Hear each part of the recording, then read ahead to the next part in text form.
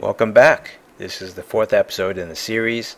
This is some repeat footage from the end of last episode for comparison against what you're about to see. Because on day 260, 149 days later, it looks zombified. Coloration's all off if you compare it especially to the orange seedling in the center of this pot, which had an ill fate in the end.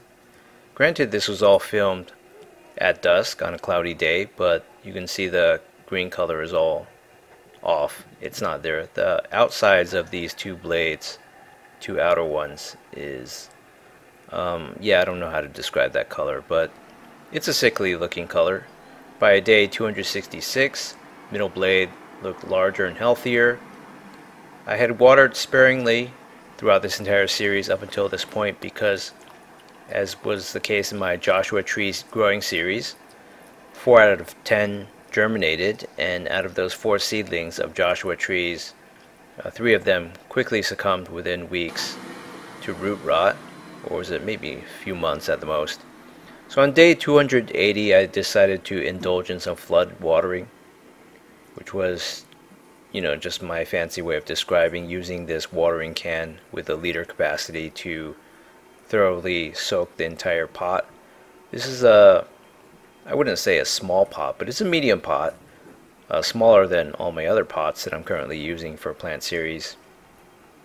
With potting mix, everything shifts around like this when you use anything that has the nozzle capacity higher than a squirt bottle.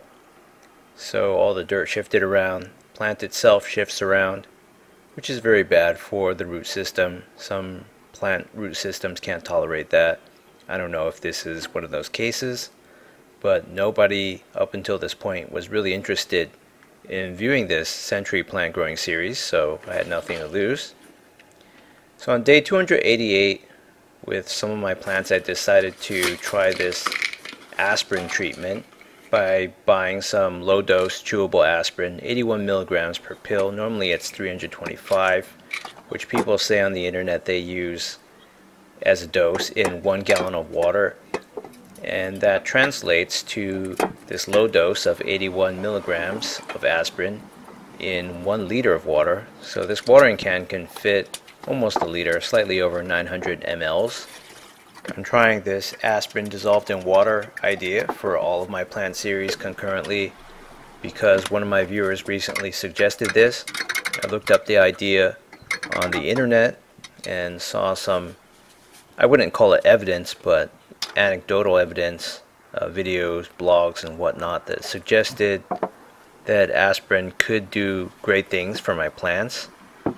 Well, I mean, there is science behind it because the aspirin will be metabolized by plants into salicylic acid, a plant hormone that's naturally concentrated in willow bark used as a painkiller. So at this point you can see the base of the outer leaf that's smaller on the right side. That thing doesn't look good. It looks like it's about to rot. Although the green color has come back, it's very late in spring, so there's been a lot more sunshine on this balcony. But I think the flood watering really helped, so I'm going to do some more flood watering. But yeah, getting back to the aspirin, it could potentially act as a hormone that will absorb in minute quantities into the foliage itself and also get into the root system. It's supposed to help prevent root rot, make the plants resistant to bugs and diseases, and sort of act as a cure-all, although I'm sure fertilization is another part of the equation, as well as sunlight, carbon dioxide, etc. So I'm doing more pseudo flood watering just locally here to see if I can get an additional response.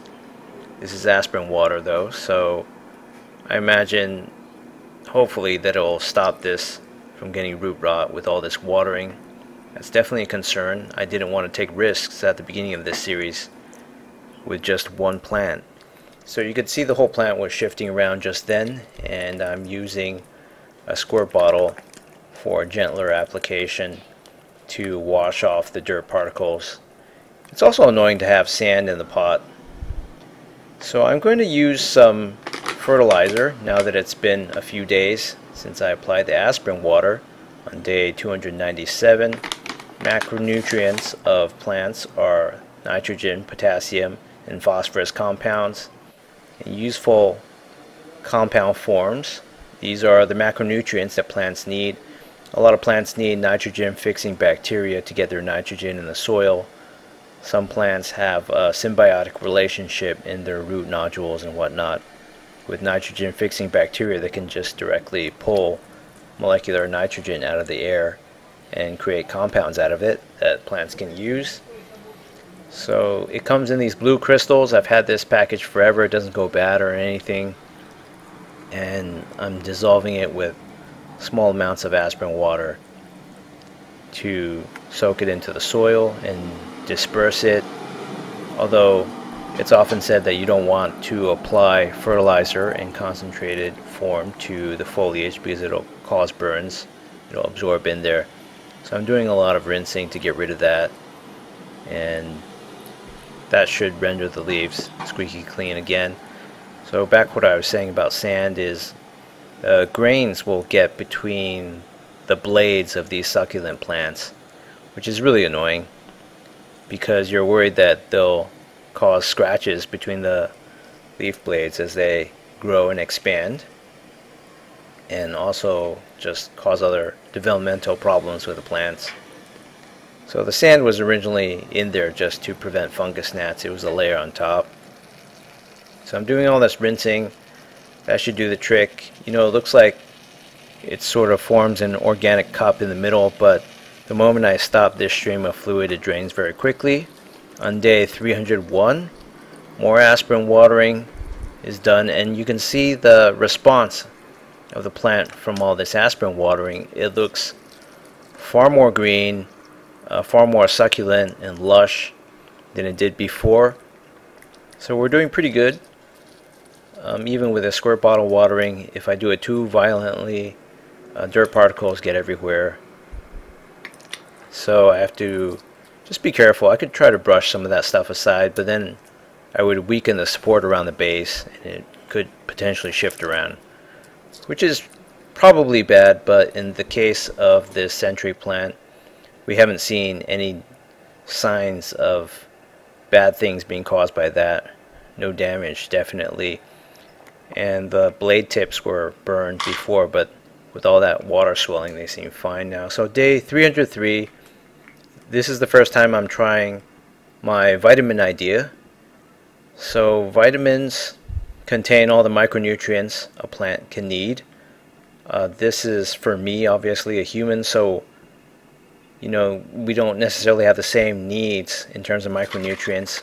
I'm not sure that plants need all those vitamins, but I have seen blogs on the internet that say vitamin solutions in pretty dilute concentrations too, because really concentrated ones can be very expensive. But vitamin pills are cheap. I'm crushing this up with pliers as a demo, putting in a squirt bottle, and then I'll put in some water and start shaking it to mix it. So that makes it an easy vitamin solution. Granted, there are some insoluble things in there that are lipid soluble. People talk about that. And in relation to vitamins and how if you don't eat fat or oil with your vitamins, then you're not getting all of them. But anyway, for plants, you know, in their natural environment, they don't really encounter oils, lipids in the soil. So I'm figuring all they need are the water-soluble vitamins and minerals, all those trace amounts of metals, you know, whatever, nickel, iron, manganese. The pill itself is made of calcium carbonate, so that should provide for tons of that, which succulents are said to need a lot of to build cell walls. So yeah, after this vitamin application, you know, the first application was 4 days ago. This is day 307. You know, I'm applying it again, and the plant looks yet bigger. Leaves have swollen up more. The fourth blade is coming out, and it's bigger. It was kind of nested in there for a while, and it seemed very small. So, like with my Joshua tree, it seems like, you know, sometimes there's hope of rapid continuous growth, but then you see a leaf just stuck in there for days or even weeks. and you start to lose heart again. But this has been a lot of progress since the beginning of the video. Definitely compared to the last video, the coloration is completely different now. The blades act as water storage organs. They swell up like the blades of aloe. And the base of that outermost leaf is actually, you know, it doesn't look sickly. Maybe it's kind of obscured now that everything's swollen and it's been pushed underground. But you know, it's interesting how the big leaf on the left of what we're looking at right now, it's serrated, whereas the small one on the left, big one on the right aren't. So are those cotyledons? I don't know. But there's a fourth blade coming out, and it looked a lot thinner a few days ago, so I assume the plant is doing very well. It's soaking up as much water as it can. I was worried about overwatering with my succulent plants, and as a result I didn't see much growth for a really long time because I was underwatering out of that fear of killing all my plants with root rot. So now that I know that this is very flood tolerant, essentially, I can water as much as I want. At least that's what I think for the time being. Here's another angle. You can see the interesting serrated spiral. Sort of looks like a missile head. It's very aesthetic. So I think I got the hang of growing this century plant. Here's some macro footage. I definitely think I can get a lot more growth out of this going forward and not spend a whole century to grow something at an imperceptibly slow rate like I did for the first, I think, 6 months or whatever. First 9 months maybe. So I'm just spraying with some distilled water in the end to wash off any possible vitamin residue. I don't know that it would be harmful like it would be with a fertilizer, but it doesn't hurt, definitely, to be a little bit more cautious. Please check out my Century Plant playlist and stay tuned for episodes in the future.